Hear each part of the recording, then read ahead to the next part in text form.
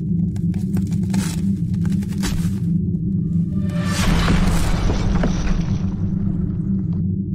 guys, welcome back to Fantasy Tipped. My name is Julian, and this is the Drops episode for Week 5. In this episode, guys, obviously I'm going to tell you which players you should consider cutting from your team. These are guys that have been struggling and are guys that are just not worth holding anymore because they are hurting your team to have them on your team. They are absolute dead weight. Before we get into it, guys, please leave a like and hit that subscribe button if you haven't already, and check out my Patreon if you do want to support me even further. Let's get into it, guys, and let's start with some forwards that you should consider dropping. And as you saw in the thumbnail, Johnny Gaudreau is the first guy that I would consider dropping. And don't go crazy on me here. I still don't absolutely hate Johnny Gaudreau, but in 8-man and 10-man leagues, Johnny Gaudreau has been absolute dead weight for your fantasy hockey team.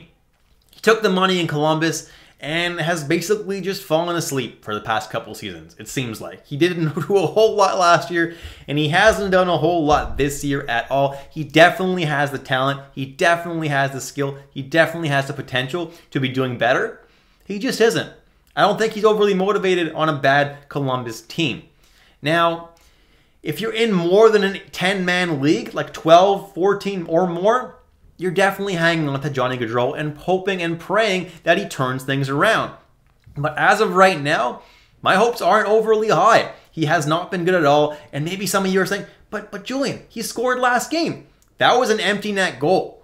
That was something that's not going to happen every single game. So no, Johnny Gaudreau isn't turning it around. He scored an empty net goal. I'm going to go ahead and drop him if I'm in a shallower league. Then I have Matty Beniers, who I did include in this video a couple of weeks ago, but he's still owned in 51% of leagues. Matty Beniers has been completely non-existent this year, and I really wasn't high on him going into this year either. Seattle's shooting percentage last year as a team was really, really high.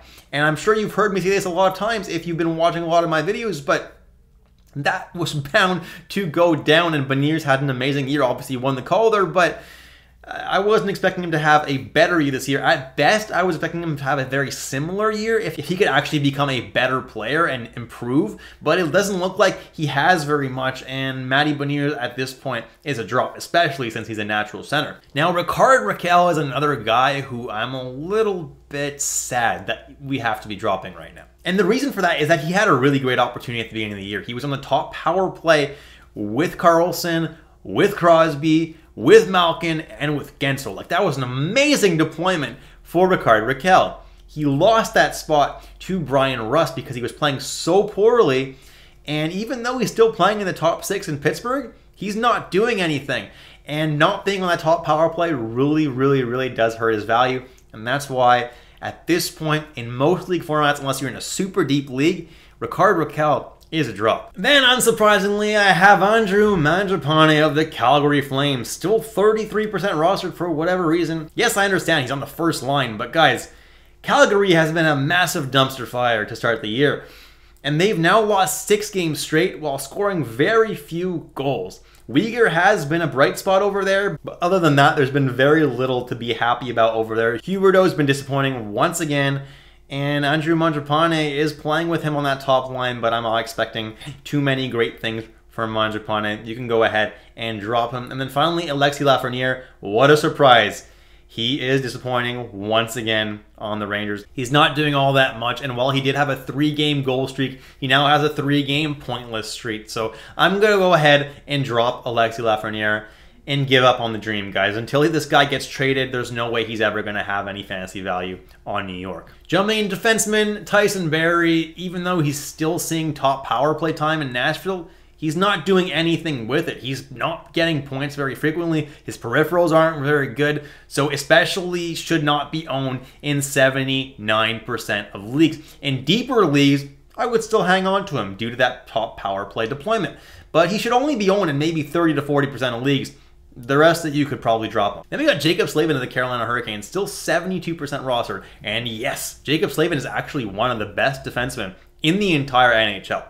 But he is not known for his offensive ability. He's there to be an all-around guy for Carolina. He's not getting any kind of power play time over there, even though he used to a few seasons back. They got better guys for that responsibility now in Carolina. And even though he had that amazing point streak, he's now gone 5 pointless games, and a lot of you guys are still hanging on to him. This dude should not be owned in more than 20 to 30% of leagues, and if you can trade him for some kind of value, go for it. Otherwise, he's a drop.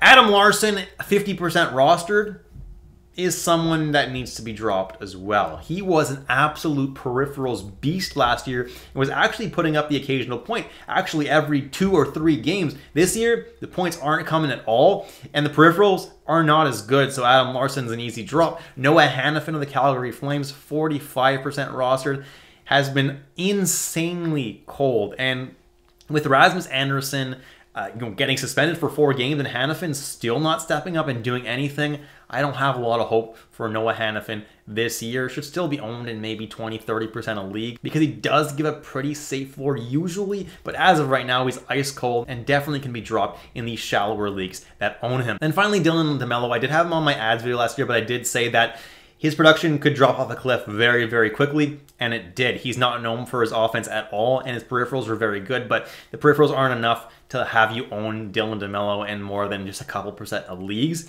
so I would drop Dylan DeMello at this point. No goalies this week because they're going to be very similar to the video last week, but if you do want to know which goalies you should be dropping, go ahead and check out my drops video from last week. I've linked it right up there. Thanks so much for watching, guys, and I'll catch you in the next episode of Fantasy Tipped.